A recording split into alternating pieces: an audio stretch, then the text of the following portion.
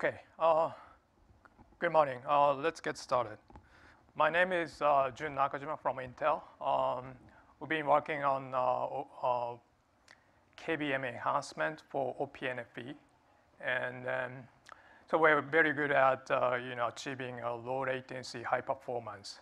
And we think the kind of techniques or technology we developed for OPNFV should be applicable to the general cloud, and then that would help to build a real-time cloud. And we also share some issues, and then that we experience, and that's, I think that'd be good feedback or input to the architecture decision of OpenStack.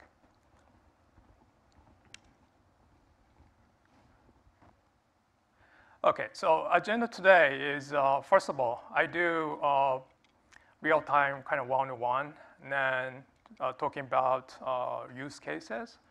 Then after that, talk about the software stack that you need to work on to build real-time cloud. Then followed by the more specific setup and the configuration for OpenStack. So real-time doesn't really mean it's fast, but it's about deterministic execution. And in this case, the delay variation is the important. And there are two types of delay variations. One is timing variation. For example, the delay from expected events, for example, the time alarm or time event, like a timer, right? That if you see that kind of different delays, that be called a jitter, and then you really want to minimize to achieve real time, right? That's the timing variation. And the other one is the processing variation. For example, if some processing takes the 10 seconds, and sometimes the same processing takes 15 seconds. Then you see the time, latency variation. That's not also real time. So you really want to make sure you see the deterministic execution. That's basically about the deterministic real time. And sometimes real-time systems often imply high performance. The reason is to achieve real-time. One of the effective way is to reserve system resources. I mean, like a CPU, memory, I/O. And if you do that, typically you get the good performance and high performance. And that's the implication of the real time, the kind of consequence of a real time. Okay. And in terms of the meaning of a real time, different meanings of real time. For example, hard real time versus soft real time. Hard real time means it's something you cannot, the deadline you cannot really miss. If you miss the deadline, you're gonna have serious consequences, right? For example, nuclear plant, for example, right? If you miss that deadline, that would be serious. I don't know what happens, but or medical system, right? On the other hand, you may have some kind of soft real-time, soft deadline. It's kind of guideline, and also the order of time.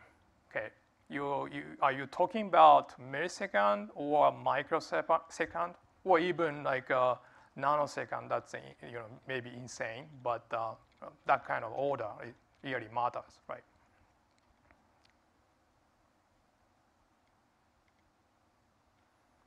Okay, this is the first time I use this one, so it's a bit tricky. So, so in terms of the use cases, like I said, we've been working on a telco, NFV areas. So where it's a low latency, high performance is very important. Other area is like a financial trading system, and IoT devices, this is kind of my guess or a bet, but backend server for IoT devices.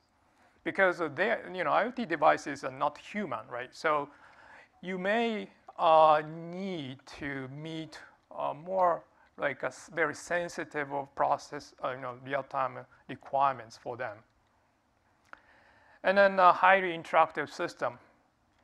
My son always complains about the jitter when he plays multiplayer games, right? And for VR, like virtual reality system, you really need to have a very high interactive response, right? Or the AR system. They should, be popular in the future, right? And high performance system. Again, HPC is not really high performance system, but real-time system. But one of the techniques to achieve a real-time is, you can use the same technique to build a high-performance system because you reserve system resources. And then you don't want to oversubscribe, accelerate, or even virtualize FPGA. Okay. So the good news is we already have kind of a real-time support in OpenStack. For example, the BERT driver for pinning guest vCPU to the host PCP, physical processor you reserve, or you can reserve memory for guest RAM. Okay, you can do that today. And then also we have a good NUMA support to use system resources more efficiently. And like I said, we've been working on OPNFV, and then as a byproduct, we have a real-time KVM. Okay.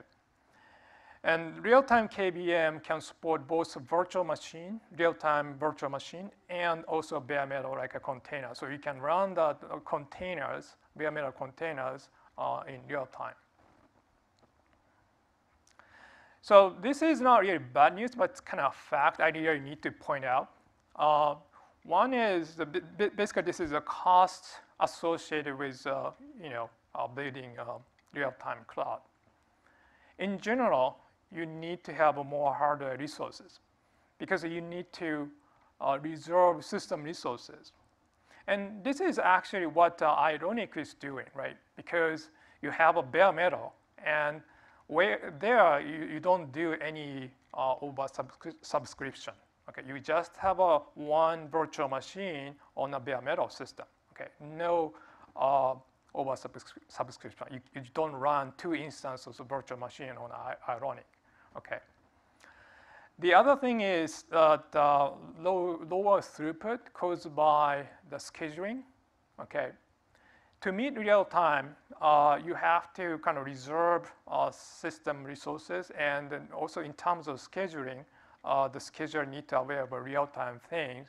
So sometimes you see lower throughput. Yesterday, I actually heard that at I think a self optimization session, where they can get very high IOP, but they see the high latency. So that's possible. So when you achieve real time, sometimes you see lower throughput. Okay. Then the mitigation is basically make part of the cloud real time. Okay, not the entire cloud. So I'll talk about that later. Okay. So now I'll talk about what kind of a software stack you need to work on to build a real-time cloud. Before that, I'll talk about what kind of a software stack and hardware can cause the latency. So if you look at the software, system software, like a hypervisor, OS, or application, if the OS or software or the hypervisor uses sharing over subscription. There's no way to get the real time basically. Okay. Well, there are some academic guys working on very complex real-time scheduling, but that's very complex. It's still kind of research level. So today, the most effective way and the simplest way is reserve system resources. I mean the CPU, memory, and I/O accelerators. Okay. Then also the code in the operating system scheduler interrupt handling. Okay. If the code is not written with real time in mind, then also you see jitters or latency. For example, like a non-deterministic loops. If you don't know how many times the code will iterate, then you cannot you cannot tell how long it takes. Or it uses logs, right? It's hard to tell how long it takes. The log will be released. And there are also hardware issues. Sometimes, the modern system depends on the cache, right? If the hardware misses cache, then it causes, latency. Okay. So now I'm talking about the software stack and hardware to achieve real-time in the cloud. So as you see, on the OpenStack side, first of all, you define flavor for real-time, okay? And then Nova configuration, okay? With that, you can reserve system resources. Then from our experiences, you can achieve millisecond of real time, okay? So this box, yeah, this one, right? Millisecond of real time by just using Nova and the flavor thing, okay? Now, to get even more real time, which means microsecond kind of real time, okay? Then you start using real-time hypervisor. Okay, I'll talk about more on the real-time hypervisor. Okay. Now, somewhere in the middle of a microsecond, if you're talking about 10 microsecond, 20 microsecond, right, kind of a order, then you need to enable some hardware-based resource control. Okay.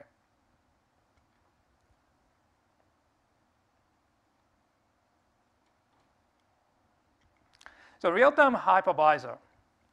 So real-time hypervisor supports basically real-time guest, and then the way it handles is provides support preemption support for real-time guest or processes.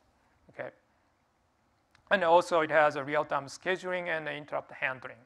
Okay, the example is like I said, the Linux with preempt RT configuration. Some people call it real-time Linux and plus KVM. Okay, so like I said at the beginning, we are working on this real-time KVM. So we can use this one for real-time hypervisor.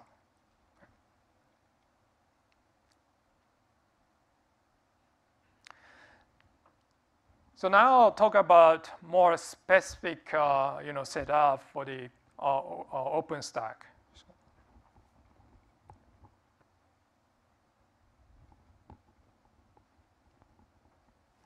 So this is a summary of the setup. It's a bit busy, but basically start with the host aggregate, okay, based on your real-time requirement. I'll talk about the details more later. Then one thing is the setup of boot parameters.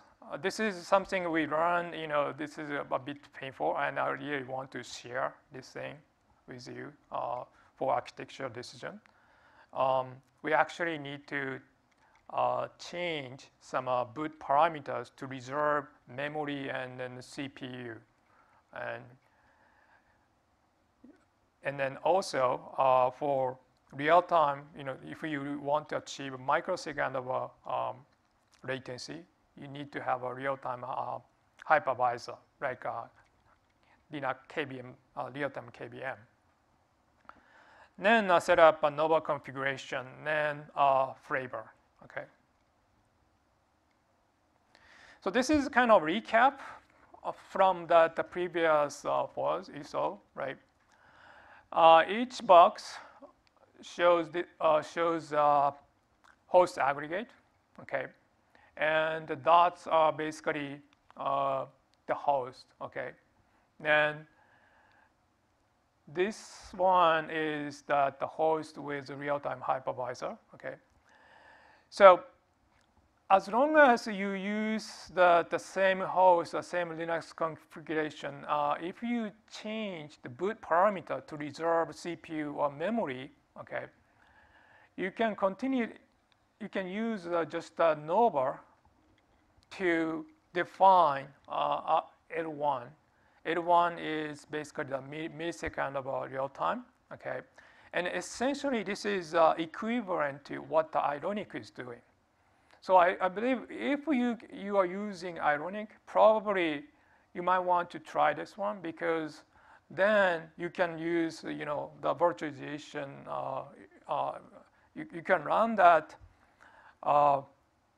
the instance on a real virtualization, and that way you can take advantage of more efficient management, okay, of a virtualization.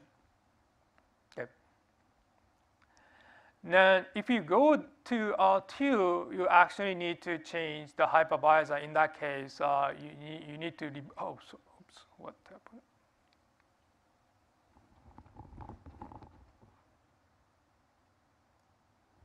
Yeah, just,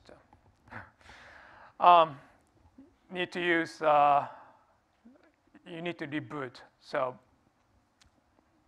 and sometimes if because you change the boot parameter, when you go back L0 and L1, you also may need to reboot. So this is kind of a bit painful point, but I don't think you guys change this kind of configuration often, right? It's mostly static, and if you do, probably you just extend rather than change the kind of partition. But if you design the kind of these host aggregate efficiently, that's good.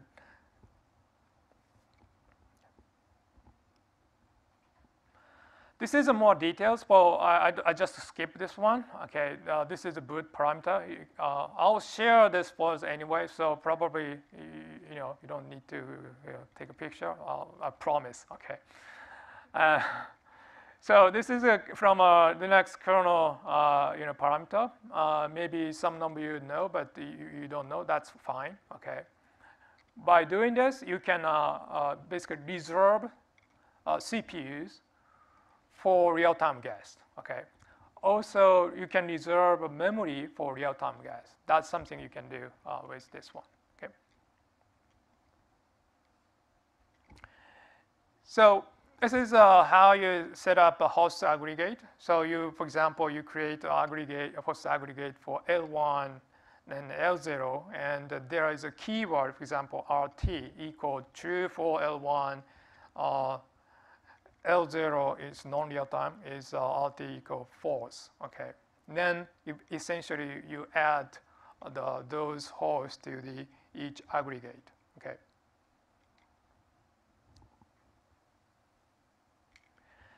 Then in a Nova configuration, you reserve the system resources, right? And then you use the BCU pin set to point,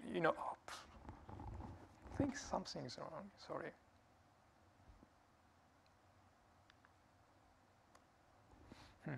Maybe I put some button.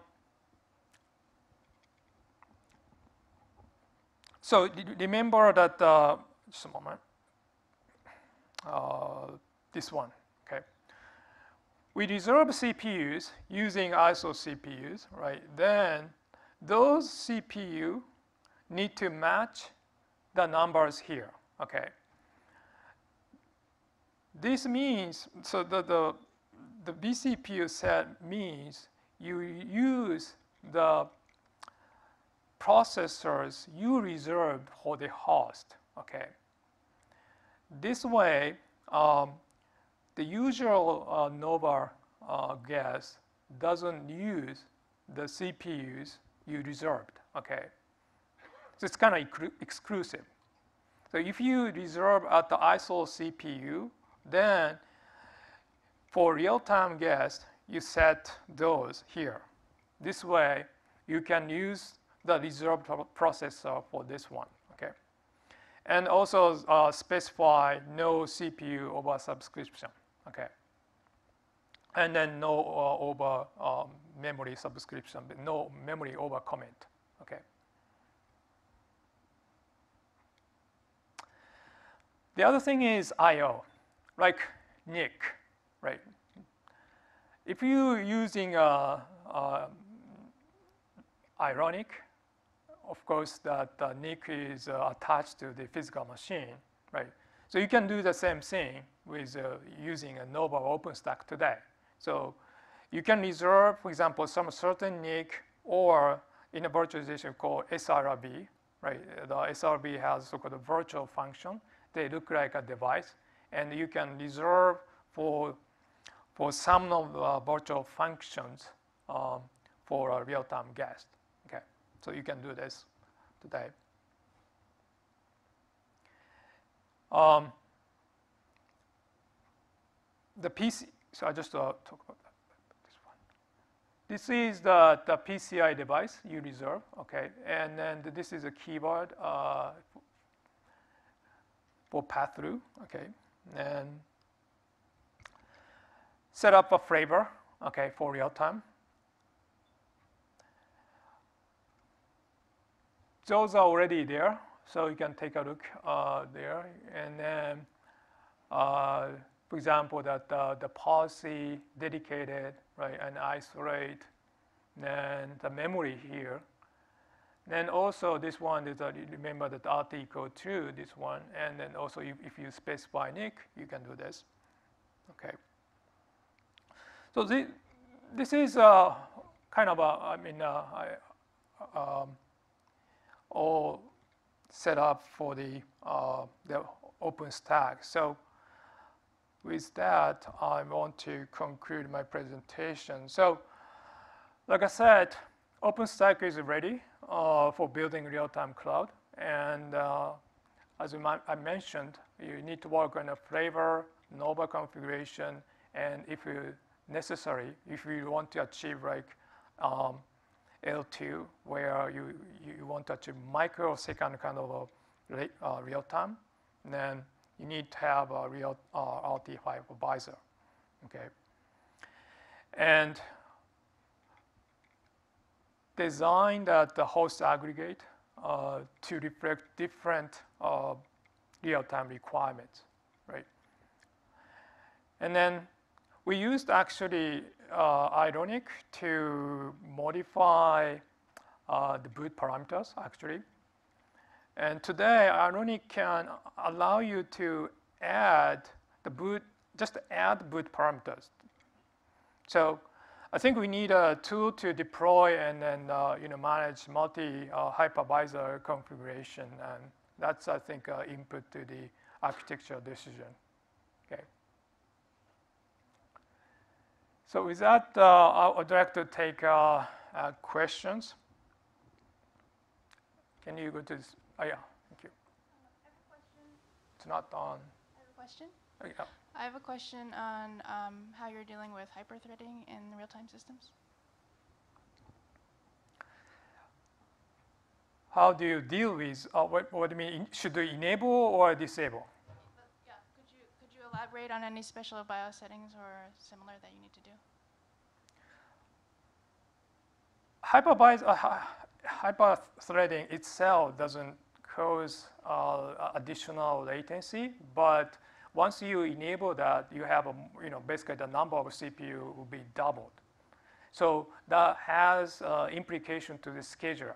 So you may expose more scheduling issues, with the scheduler. So I think from our experiences, if you start with disabling HT, that'd be, I think, better. But then I think what I can say is try, enable HT, how it changes. But like I said, with HT, you get more throughput. Same thing, right? Throughput. But that may cause some latency. That's true. It may expose a software issue, right? For example, the number of the beef CPU processor will be doubled. So if OS software has a loop for the processors, right, then it needs to, cause more latency. Does that answer your question? Yeah, so it sounds like right now it's trial and error and see how it depends on your application workload. I think what I can say is you have more kind of risk if you enable HT. Okay, thank you.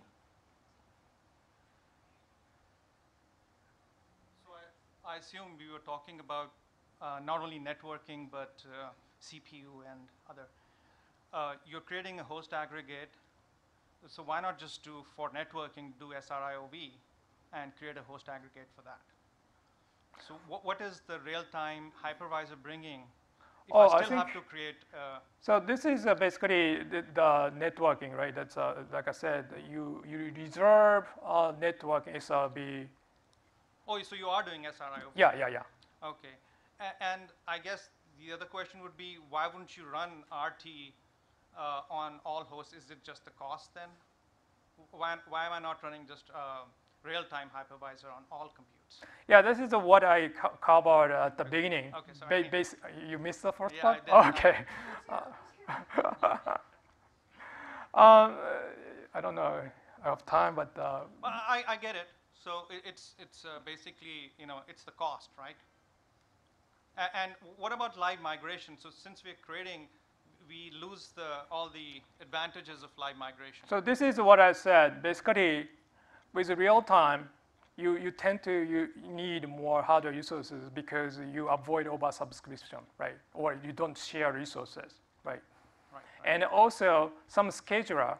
I think somebody also mentioned like if you enable HT, it's basically throughput versus real time.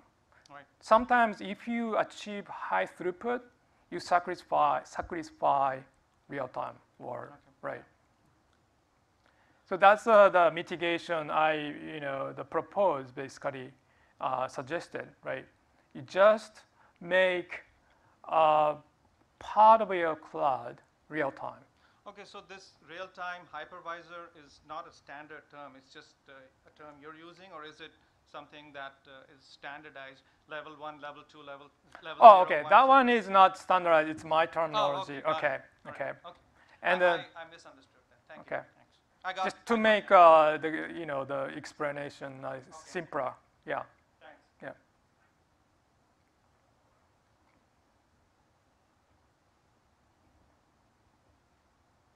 Any other question? Any other question? Just want to go to this.